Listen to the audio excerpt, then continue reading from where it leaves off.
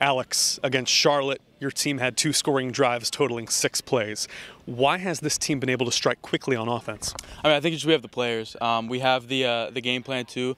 I think the coaches help with that. But really, I think it just comes down to our talent. I think we have explosive players. I think the offense we run too, it allows for those explosive plays, and I think what we do on the field and throughout the week, it helps with that for sure.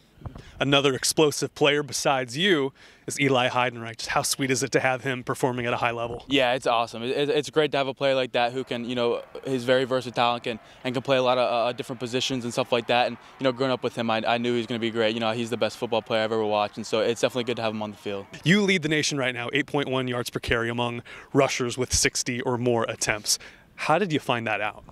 I just found it out I guess on the Instagram. So my dad's big on the stats and stuff, so he told me, but I didn't find out until I was tagged on the Instagram post, which was pretty cool. It was a pretty cool edit. But yeah, it's a cool feat. But really, I give all the credit to my front and the receivers around the edge. Without them, I wouldn't be where I'm at right now. So I do my job. I run the ball, find the hole, but it's really up them. They're getting pushes, they're finding blocks, and it's really, I give all the credit to them for sure. When you look at Air Force, what stands out about their defense on film?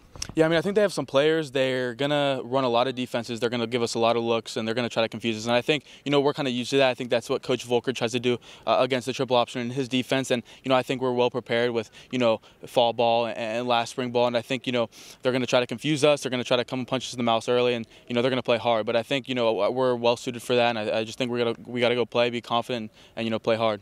What's it going to take for you personally to find the end zone this week? Just do my job. Trust the guys in front of me. Trust the guys outside. And I think if we get the passing game going, I think the running game will open. Hopefully they don't key on me too much. Give me some opportunities. But I think I'm just going to do my job, and I'm going to do what I can. There's so much pageantry this weekend with Roger Staubach and the class of '63 showing up. Coach Paul Johnson going to be there. How does that feel for your first taste of the Air Force Navy rivalry? Yeah, I'm excited. It's gonna be a blast. They just announced that it's sold out, and my whole family's gonna be there. It's gonna be a good time. I'm very excited. Hopefully we can get the win and bring it back for the community. Thanks so much for your time, Alex. Thank you so much.